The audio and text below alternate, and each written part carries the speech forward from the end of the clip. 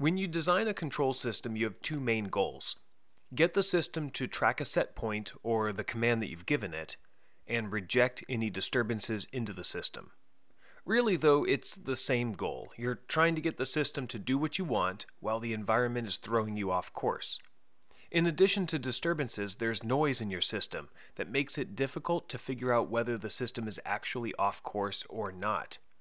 And we spend a lot of time touting the benefits of feedback control to handle these very things. They can track a set point, reject disturbances, and if the noise is high enough frequency, then the feedback controller can filter it out or ignore it completely. Feedback control is pretty powerful. In practice, however, a feedback-only controller is not necessarily the best architecture. In this video, I want to explain some of the benefits of pairing your feedback controller with one or more feed-forward controllers. I'm Brian, and welcome to a MATLAB Tech Talk. To begin, let's look at how set point changes, disturbances, and noise are handled in a feedback controller. Remember, our controller works off error.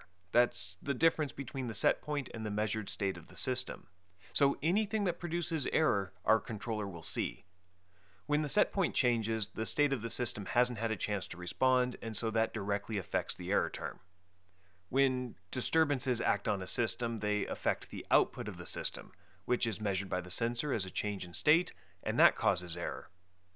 And finally, noise in the sensor affects the measured state of the system, which again is fed back and causes error. The set point change and disturbance is error that we want the controller to actually respond to and correct. The noise, however, is error that we want the controller to ignore because it's not real state error. But here's the problem. Since all of the error is combined before the controller, it can't tell the difference between them. So what can we do? Well, let's take a look at these sources of error in the frequency domain. Perhaps the set point changes you're commanding are relatively slow, and therefore low frequency. Maybe the disturbances are a little bit faster, but still much slower than the high frequency noise in the system. In this case, a common way to remove the noise is to set your controller bandwidth, or the range of frequencies that it will respond to, low enough so that it doesn't react to the noise, but fast enough that it will respond to disturbances and set point changes. Let's try to understand this in a more intuitive way by trying to follow this red dot with your eyes. So keep your eyes on it.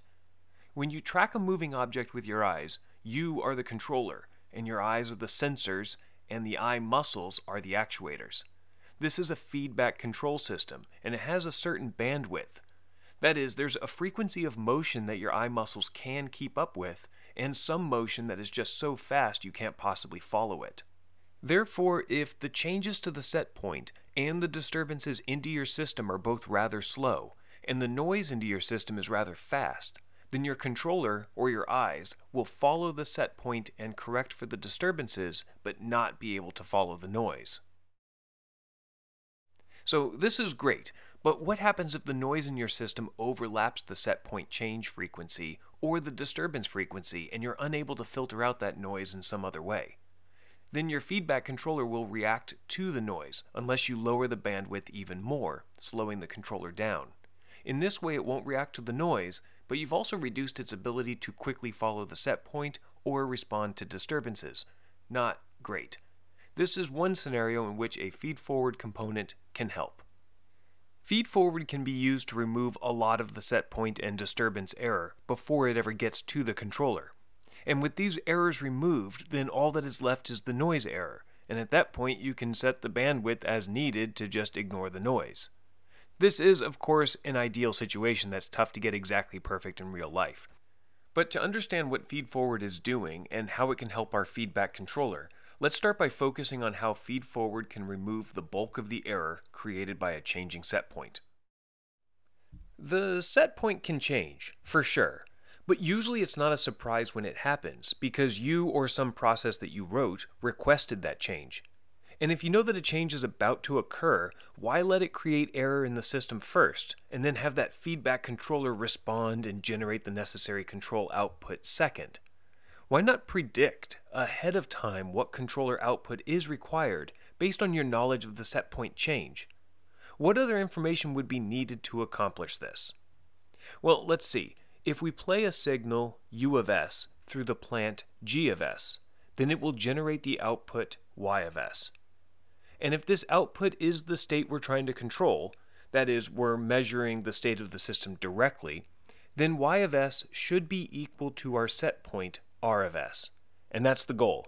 If they're one and the same, then the system is behaving the way that we want. Well, Y is equal to U times G. So what input U will generate the set point that we want? Well, it's simply R times G inverse, where R is the set point and G inverse, or the inverse dynamics of our system, is our feed-forward controller. And if we have a perfect model of our system, and that model is invertible, then we can adjust the output of the controller with our perfect feed-forward term. And since that will create an output that perfectly follows the set point, there's not going to be any contribution to the error term from the set point change, effectively removing that error from the problem. But there are two issues with this statement. First, with model-based design, you already have a good model of your system, and so you have something that you can invert. And that's good. However, as you can imagine, no model is perfect, and therefore G inverse isn't perfect, which means that the output of our system isn't the set point R, but something close to it. So while the bulk behavior of the system may be accounted for with this method, there will always be some residual error due to the process dynamics that aren't perfectly understood. And second, not all process dynamics are invertible. In fact, most of them aren't. It's easy to imagine this for the case where the system has delay. That means that when you command an input, it takes a certain amount of time for the system to even begin to respond, so that when you apply U, Y doesn't begin to move until some delay time later. Now let's look at the inverse of this by thinking about how you would go about building a feed-forward controller for this system. At time equals 10 seconds, the set point begins to change, and you want the system to follow along. Basically, you want the output Y to lie directly on top of the green set point line. In this case, you would have had to start the command U earlier than the set point change, so that when the delay occurs, the output would start to change right when you change the set point. And unless you absolutely knew exactly how the set point was going to change in the future, then this prediction is not possible. So rather than invert the dynamics exactly, we usually try to fit a causal and realizable model to the inverse dynamics as best as we can. So with both of these modeling limitations, it's impossible to completely remove the set point change error, but usually we can reduce it a lot. In this way, the feed-forward controller takes care of the bulk behavior, and the feedback controller corrects for the modeling errors. The goal is that these modeling errors can be corrected by a low bandwidth feedback controller, one that will still ignore the higher frequency noise. So we've taken care of the set point changes. Now let's focus on the disturbance error. And for the moment, let's assume that we know the disturbances to the system perfectly because we're able to measure them. If this is the case, then we can treat them in the same way we did the set point changes and design a disturbance feed-forward controller. But what is the perfect feed-forward controller transfer function? Is it the inverse dynamics again? Well, our plant now has two different inputs. The controlled inputs U from the controller and the disturbance inputs that are acting on various parts of the system. Both inputs, however, affect the output Y. Therefore, there are two different transfer functions. There's the disturbance path, GD, and then there's the process path, GP, and the output Y is the summation of the two. So here's the thing. When a disturbance acts on the system, it will affect the output.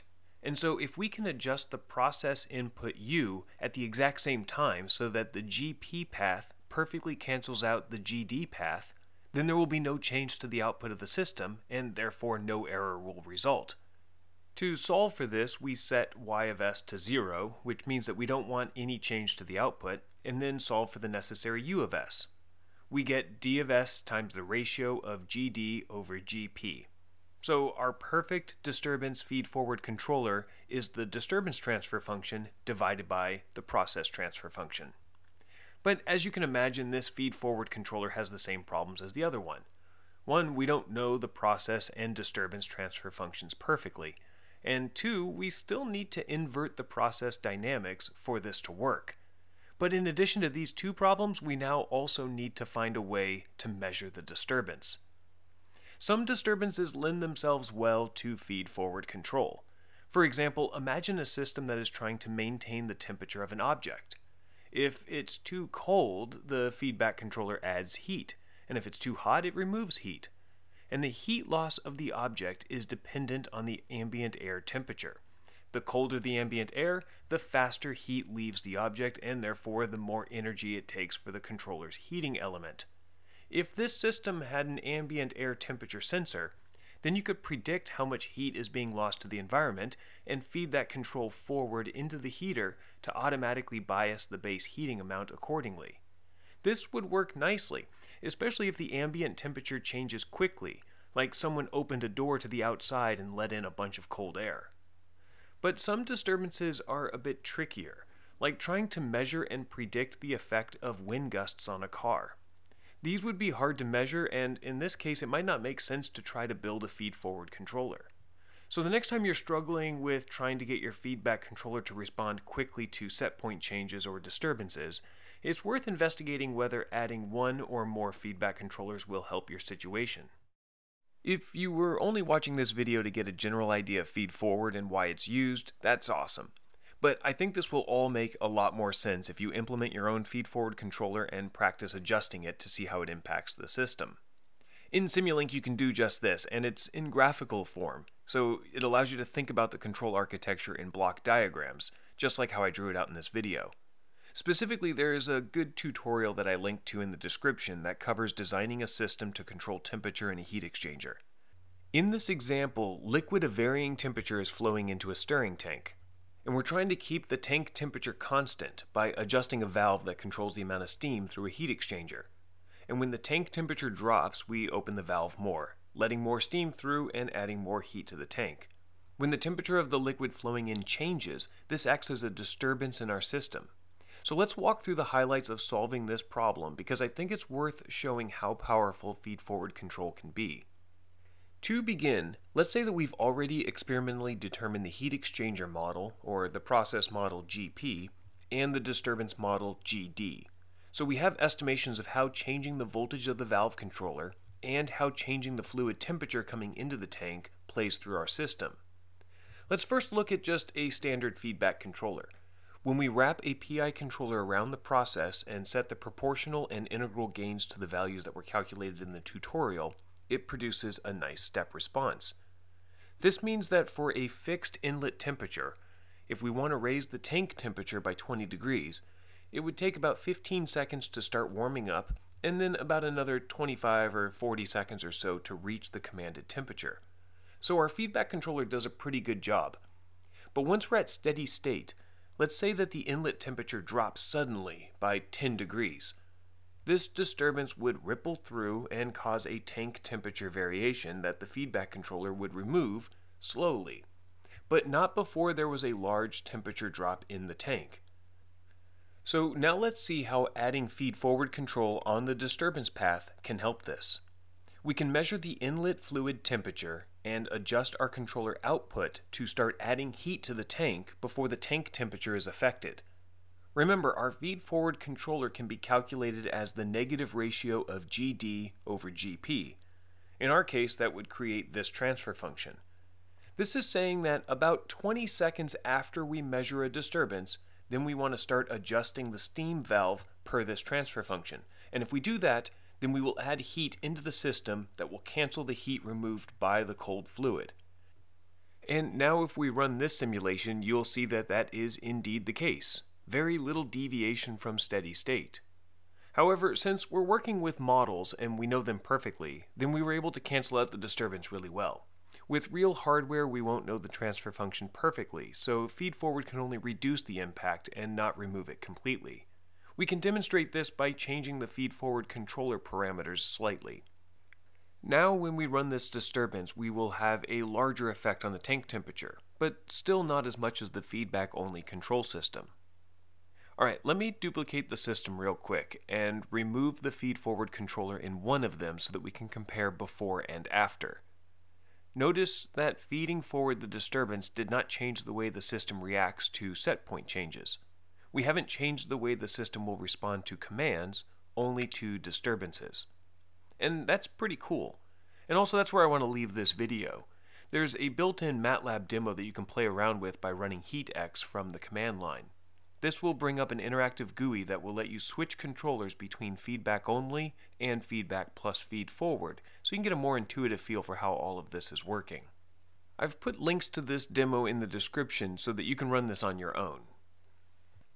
And if you don't want to miss the next Tech Talk video, don't forget to subscribe to this channel. Also, if you want to check out my channel, Control System Lectures, I cover more control theory topics there as well. Thanks for watching, and I'll see you next time.